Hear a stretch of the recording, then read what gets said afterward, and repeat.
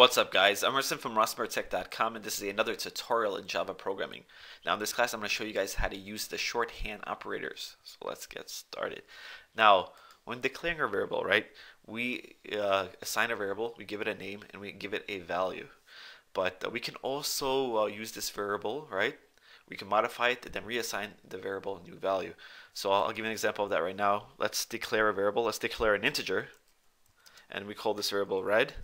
And we make this variable equal to, let's say, 5, and with a semicolon, right? So now we declared a variable, we called red, and it's equal to the value of 5. We can also say red, our variable red, is equal to red itself, which has a value of 5, plus, let's say, 1, and end it with a semicolon. So basically we said variable red, which has a value of 5, we assigned up here, and we said it equals to itself plus 1. So itself has a value of 5 plus 1, and then the value of 6 gets reassigned to the variable, right? So this is a long way to write this. There are shorter ways to write this. They're called shorthand operators. And the first one I'm going to show you is it's called addition assignment. So this is basically going to rewrite this in a short way. So we can get rid of this red here, right? And we can get rid of this plus sign symbol here, get rid of this, and let's back this up a little bit and put a plus in front of this. So it's basically the variable plus equals 1. That's the shorter way to write it. So now let's print this on the screen, right?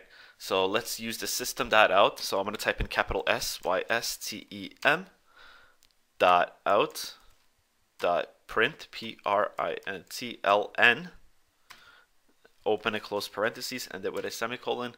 In between this open and close parentheses, we're going to type in our variable red that we want to print out on the screen. So we're going to type in red. Now let's hit play.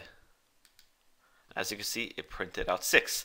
So let's change this back. So I'll show you how our original way prints, the long way. So let's say red equals red plus 1, right? That was a long way to write it.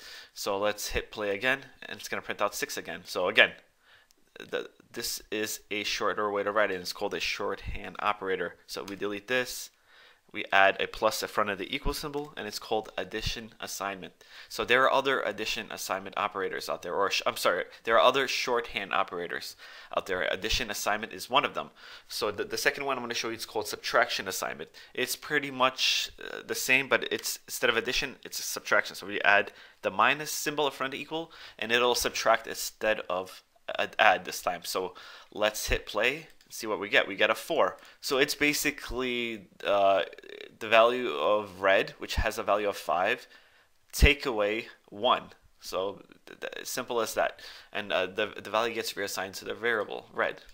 So let's try another one. The next one is called multiplication assignment. So we replace this minus symbol here with this multiplication symbol, or this star symbol here. And what it's going to do, it's going to multiply instead of subtract. So let's hit play. And it multiplied. So basically red equals red times 1. So basically 5 times 1 is 5. So that's how we got that there. So again, this is the shorter way to write it. They're called shorthand operators. And this one's called multiplication assignment. Now the next one I'm going to show you is called division assignment. And we're going to replace this multiplication symbol here with this /. So now it's going to divide. So let's hit play here. And as you can see, it divided. Now the result is 5. So this is basically the variable red equals itself divided by 1.